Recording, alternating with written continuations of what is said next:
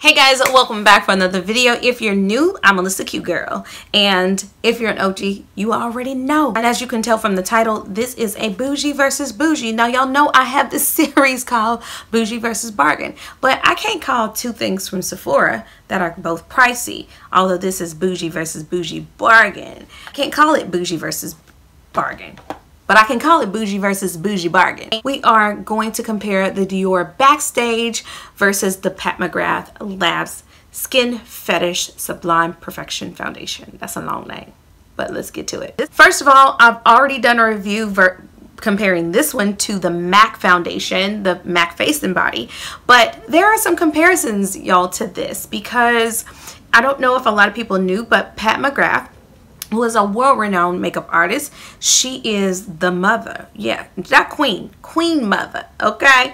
Mother Pat, yes, came out with a foundation which I've done a first impression on, and I can actually update you guys about the foundation because I have been wearing it since then, but I really do enjoy this. I did get this complimentary from Influencer, so this one was sent to me, although I did purchase this one during a SEPHORA VIB sale, like maybe about a year ago. And so let's compare the two.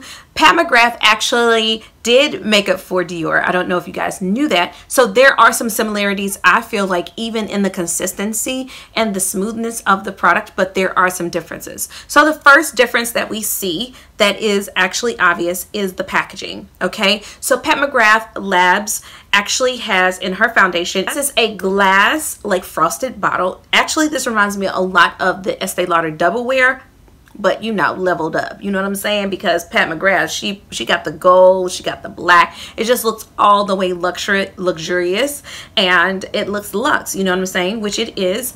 And she has a cap and a pump. Absolutely love that, you know what I'm saying? So I really love that. You do get 1.18 fluid ounces of product, and the expiration on this is 12 months. I have medium 17, and this actually has 36 shades. It retails for $68, which is a pricey foundation, and but I think that it is really good. It claims to be, which the claims are true, by the way, I can tell you that right now. It is a medium satin radiant finish. That is what this foundation is. It is so beautiful with building it up. So I put on 3 layers. If you want to check out that video, definitely check out the first impression, because I do give a lot of information in that, although it is a first impression. I wanted to do that before.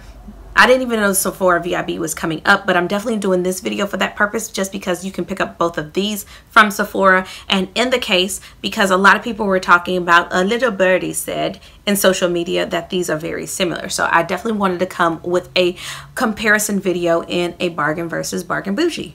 Okay, so this comes in 36 shades. I love that she has light, medium, dark, and then deep. So I love that she has like a range. So this comes in 36 shades. On the other hand, this is a squeezy plastic bottle, and it does have a top, but the top is more of a spout. This is, to me, more of what you have in your kit, to be honest with you. So it has that shade range. You do get more product in this one. You get 1.6 fluid ounces. McGrath was again 1.18, so you do get more product. This is like a bottle and a half of what you would get. Like, this is almost 2 full bottles of standard foundation. So that is great because you get a good amount of this. By the way, this retails for $40. You get it in 40 shades. I thought that the shades were more, the range was larger, like, by far, from Pat McGrath, but not really. That's only what, 4 shades away, 4 shades difference in range.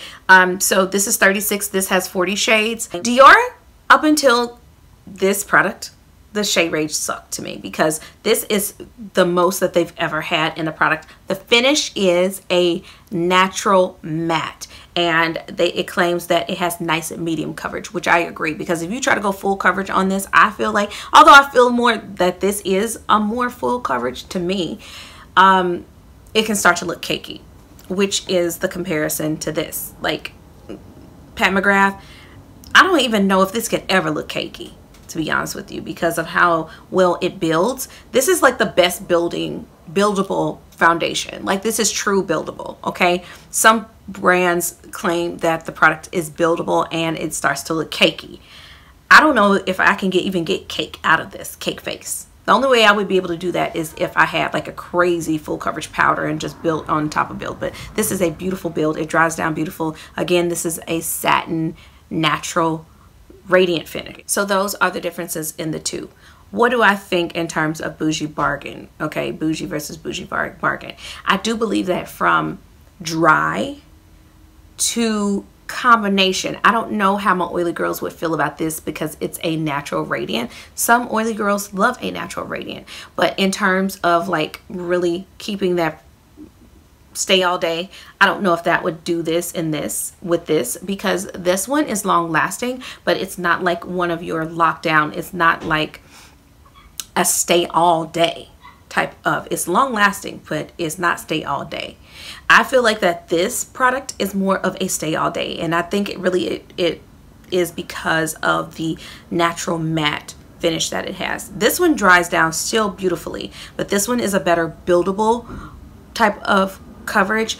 I think my oily girls would like this more. I talked about that in my MAC face and body versus the Dior face and body video. I will leave that in a link down below, but I do believe still that my girls that are matte are going to still like this as well. As a matter of fact, because you have oily skin and this is a matte natural, it's going to give you, I think, the finish this one would give to a dry girl. I think if you want full coverage matte, you're going to have to powder with both of these, but this one is going to be this is going to be better suited for a oily girl, although this costs less. Okay, I feel like that dry girl that wants, or even if you have mature skin and you just want to look like on point all the time, like every day, this one is the product for you.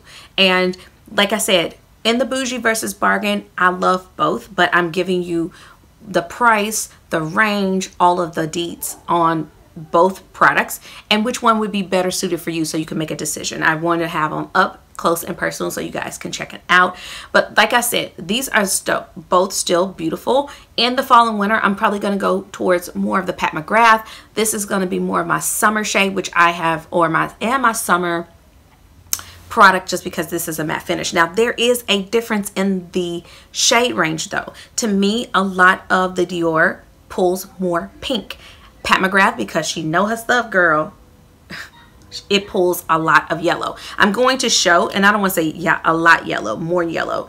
Not to say that she doesn't have pink, but I can tell, although I usually have a neutral undertone foundations usually work real well with me, and both of these claim to have a neutral undertone, but I'm going to show you the difference.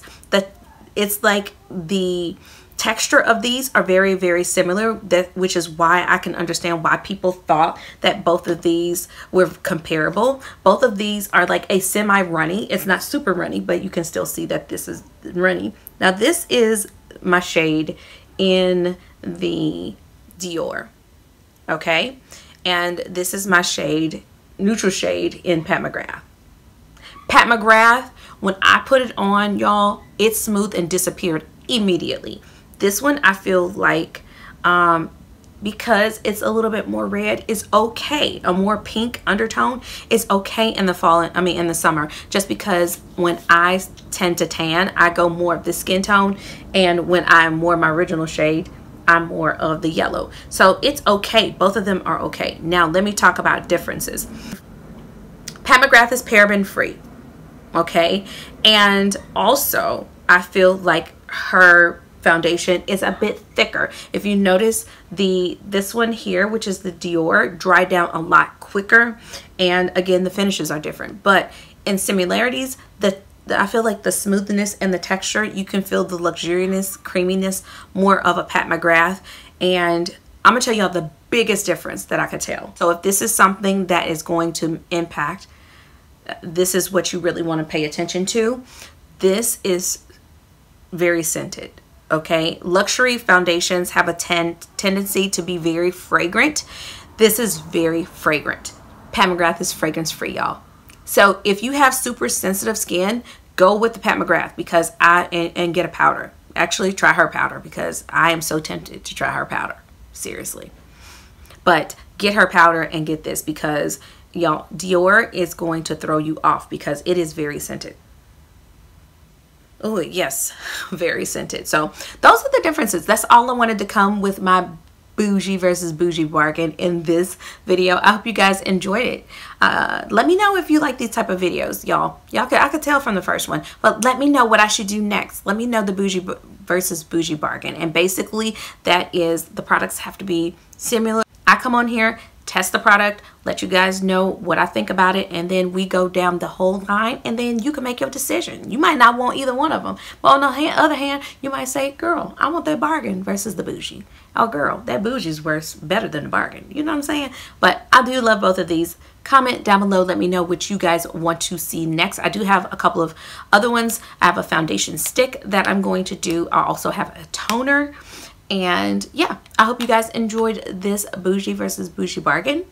And I will see you guys in the next video.